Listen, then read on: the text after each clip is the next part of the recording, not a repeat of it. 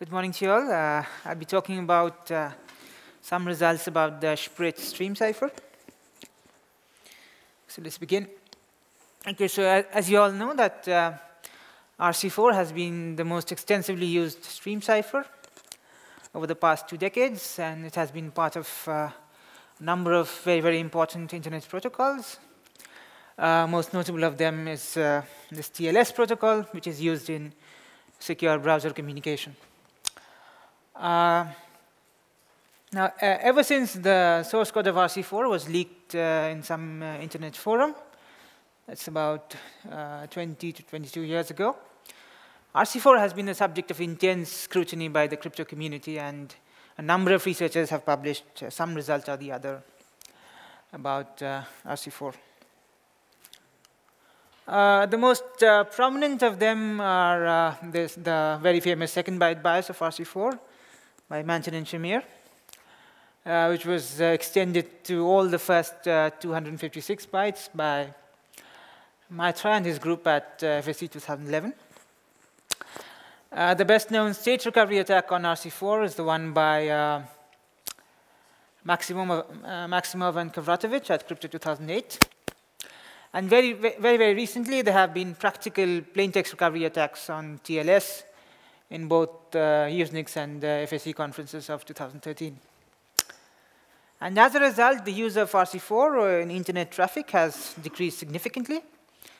And as of January 2016, both Firefox and Chrome have dropped RC4 from their browsers. Okay, so in the middle of all this, Ron Rivest kind of took it upon himself to design a reasonably good replacement for RC4. And so in the CryptoRAM session of 2014, Rivest and Schultz proposed the design for Spritz. Now, the designers did extensive computer experiments, and they are alleged to have searched or performed a search over 1 million candidate ciphers, and they did what turned out to be around 5 core months worth of CPU computations before arriving at this design. One good thing about Spritz is that apart from the basic stream cipher modes of operation, the designers also specify techniques that can be used to achieve the functionalities of, say, a MAC or a hash function, and also authenticated encryption with the associated data. Because the structure of Spritz was slightly complicated, its software speed is significantly less than RC4. But if one is prepared to overlook the speed aspect, it seemed to be a very good replacement, a very good drop-in replacement for RC4. OK, so this is how the designers described the modes of operation in Spritz in terms of 13 separate modules, if I'm not mistaken. So to begin with, they have an array S, and they initialize this array S to the identity permutation over Z256. That is the ring of integers modulo 256. And they have, additionally, they have 6 counters, I, J, K, A, Z, and W, which are initialized to either 0 or 1. And after this, the protocol performs a bunch of steps, which I'm sure looks a lot complicated in this slide, but I'll try to simplify this for you. OK, so in the basic stream cipher mode of operation, it follows 3 basic steps: absorb, then an absorb stop and absorb IV, and then the squeeze. What the absorb phase does is it kind of absorbs the information present in the secret key and modifies the array S used in Spritz accordingly. And if an IV is required, then the step B may also be performed. In the same way, the IV information is absorbed into the state nibble by nibble. If an IV is not required, then the step B may be simply ignored. Squeeze is the module that is responsible for producing the output key stream bytes. So we will be concentrating on the squeeze module throughout this presentation. A few points to consider before we proceed. Out of the 6 indices that are used in Spritz, the index A plays no role in the squeeze phase. It is only used during the absorb and the absorb-stop phases, and so the index A practically has no role. The index W is a constant during the squeeze phase, and it depends only on the length of the key or the IV that is used. And if you were to follow the recommendation of the designers and limit the size of the key to n by 4, that is 64 bytes, then the value of the index W is always 7. Okay. And another important thing to consider is that the value of the index I going into the squeeze phase is always 0. And this is irrespective of what the length of the key or the IV is. Okay. So more precisely, let me summarize the exact sequence of steps that is followed in the squeeze phase. And in this slide, I'm comparing it with the corresponding set of steps in RC4.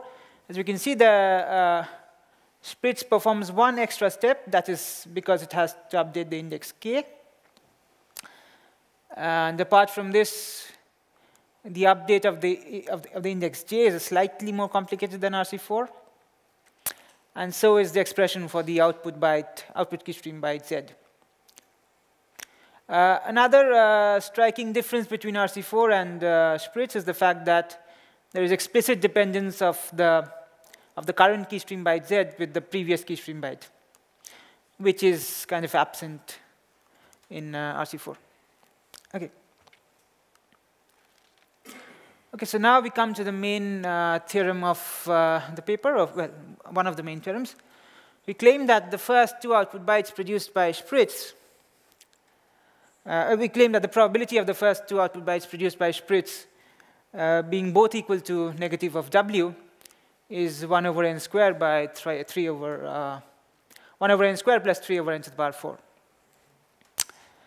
And so this event is slightly biased. Now, how to prove this? So we will outline a set of 3 mutually exclusive events, 1, 2, and 3. We will see that you can see that each of these 3 events need to satisfy 4 conditions, and so the probability of each of these events is roughly 1 over n to the power 4.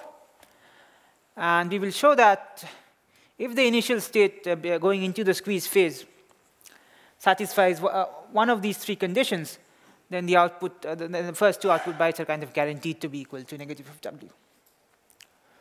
And it's not very difficult to see why. As for example, when the condition 1 occurs, if we just follow the sequence of steps in the if we just follow the sequence of steps in the Spritz squeeze specification, then we can very easily find out that that after the first round, the output byte produced is equal to negative of W. And the routine thing done on the second round will show that the second output byte is also negative of W. And we will get the same similar results if we analyze events 2 and 3. And so putting this all together, let us now denote by E the union of the events 1, 2, and 3. So we have that the probability that the event E occurs is roughly 3 over n to the power 4. And we have just proven that the probability that the first 2 bytes are negative of W, given that the event E occurs, is equal to 1. Now, if you assume that when E does not occur, this probability is more or less uniformly random, then we can use Bayes' theorem to put all this together, and this probability comes to 1 over n squared plus thrice over n to the power 4, as was claimed in the theorem statement. Okay, and so by the 1 over pq square rule, so this kind of bias will take around n to the power 6 over 9, that's around 2 to the power 45 samples to distinguish from random. Okay, so we were able to verify the bias for reduced versions of the Spritz cipher for n equal to 16 and 32. In both cases, we were able to see a significant bias at the values pointed to by negative W, negative of W. Okay. And now, what we wanted to do was to extend the previous attack into a distinguisher for the single key IV key stream, that is the case when the key stream is produced by a single key or a single key IV pair. And there are some practical difficulties in doing so. So as it turns out that the event zt and zt plus 1 both equal to negative of w, this event is actually not biased for any arbitrary value of t. And the reason is not very difficult to guess. If you analyze the previous proof, you'll find that we need these two initial conditions to hold at the beginning. We need both I and z to be 0 at the beginning of the start of the squeeze phase. Of course, this condition, although it holds at the start of the squeeze phase, it might not hold for any arbitrary value of t. But we know that I becomes 0 after every n iterations. And so at the beginning of a new cycle of n iterations, the value of I is always 0. So we thought it might be more useful to look at this event instead. This is the probability that the first two output bytes of a new cycle is equal to negative of w, given that the output byte just before it is 0. And this kind of satisfies all the initial conditions that, that was present in the previous proof. And so this probability also turns out is also actually 1 over n squared plus thrice over n to the power 4. But we also need z of kn to be 0, and this will occur once every n cycles. So in order to distinguish this key stream using this kind of an event, so we will need kind of n times n6 over 9 key stream bytes, which turns out to be around 2 to the power 61. Okay, we now come to the second part of the paper, which is in which we describe a state recovery attack on Spritz. Now, state recovery attack on RC4 was proposed by Maximov and Kovratovich in Crypto 2008. This basic attack takes around 2 to the power 241 steps. The state size of Spritz is slightly larger than RC4 on the account of the fact that it uses 6 additional pseudo-random indices. And so the state size of Spritz is around n factorial times n over n to the power 6, which is around 2 to the power 1732. Okay. At Latin Crypt 2015, some of my previous colleagues tackled this problem of state recovery attack on Spritz. And they approached the problem using 3 different approaches, and one of their conclusions was that the simple guess and determine attack, while tackling a cipher like Spritz, was actually the best. And the basic guess and determine attack required around 2 to the power 1400 steps. And therefore, Spritz appeared to be much more secure than basic RC4, which is kind of expected because the algebraic structure of Spritz is a lot more complicated than RC4. In this presentation, we will concentrate on the case in which the attacker has access to key streams produced by a single key and multiple IVs. So we'll see that in this kind of a scenario, the state recovery attack can be slightly faster. Before we proceed, let me quickly go over a definition. So we will call this three-tuple SJK a special state if and only if it satisfies simultaneously these 3 conditions. The first 2 are basically that all even indexed positions of the S array should hold an odd number, and all odd indexed, and therefore all odd indexed positions of the S array should hold an even number. And additionally, the values of j and k both need to be even. Now, in the next slide, I will explain why this kind of a definition can be useful. We now come to the second lemma. So we claim that if going into the squeeze phase, the state is special, then the state after every 4th iteration will also be special.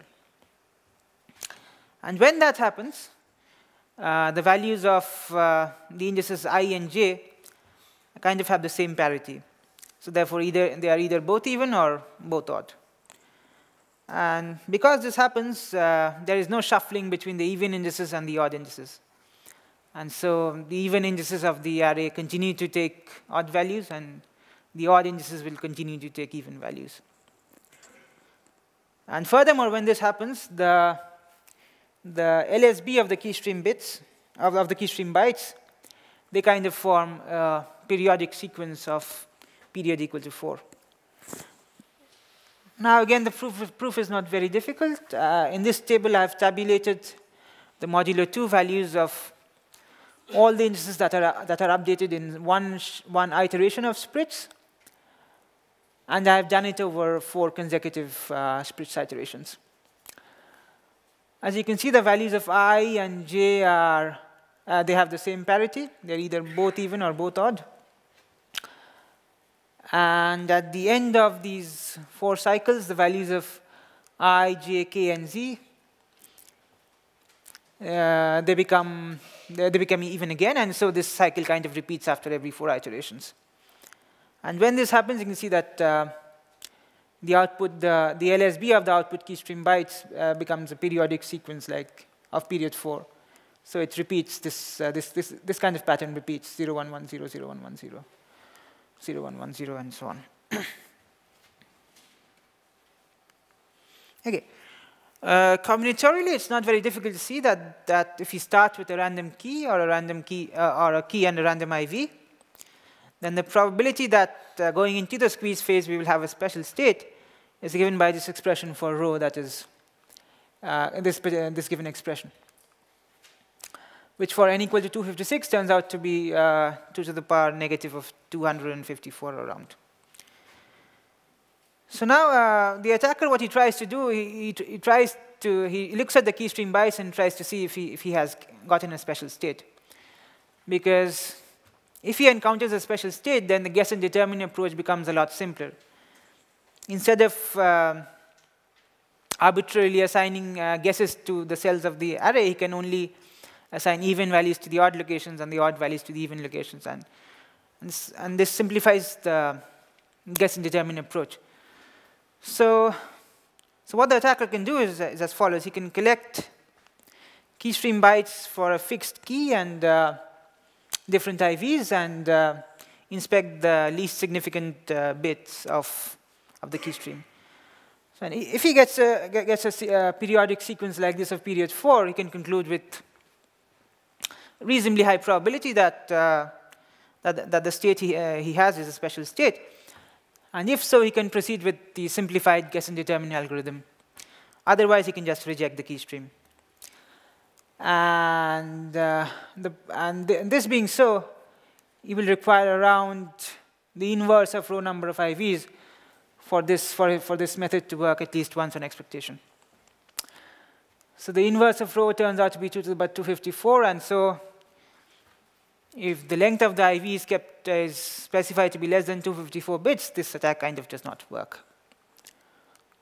Okay, so I'll give a brief sketch of the guess and determine attack. So, as I said, the approach becomes a lot simpler. The attacker can just assign odd values to even locations and even values to odd locations, and then evaluate the correctness of each guess. So he can compute this index D with the values that he has guessed, and then he performs the verification step depending on the value of S of D and the current keystream byte ZFR. And we can show that there are 2 cases in which he will reach a contradiction, and once he reaches a contradiction, he can just reject the guess and start with a new guess. And if he does not reach a contradiction at a particular round, he can just go to the next round and do the same step. And he will continue this until his guess, until he reaches a contradiction, or as it turns out, if the guess is correct, he will not reach a contradiction, and he will be able to fill up all the empty locations of the array with the actual values of the array at the beginning of the squeeze phase. Okay, so we were able to perform this guess and determine experiments on smaller values of n. And in the paper, we have we have outlined a method to estimate theoretically the number of guess and determine steps that need to be performed. And in this graph, we have kind of plotted the theoretical upper bounds and the experimentally obtained average number of steps for values of n between 14 and 20. And for some reason, the theoretical bound was always found to be larger than the experimentally obtained bound. I have no good reason to explain why this is true, why this happens. But if we were to follow our theoretical estimates, then by extrapolating this formula for n equal to 256, we will find that when this happens, one should require around 2 to the power 1247 steps to do the entire guess and determine attack for the full version of Spritz. Okay, I am just in time. Before we conclude, let me just give you a summary of the results that we have obtained. And okay, so now I will conclude. Okay, so over the past 10 years or so, there have been many attempts to design replacements for the RC4 cipher. And so far, whatever has been proposed has been broken without exception. So I think it might be still a viable research direction to identify research techniques, identify design techniques that can lead to a cipher that is comparable in speed with RC4 and also secure in some sense. And it is kind of my intuition that more results can emerge for Spritz itself. Maybe we can find a long-term bias. Maybe we can find some collisions in the hash function mode, or maybe do a more efficient state recovery attack. Again, this is just my intuition. It's not based on any solid research or ideas. Okay, so this brings to the end of my talk. So any questions?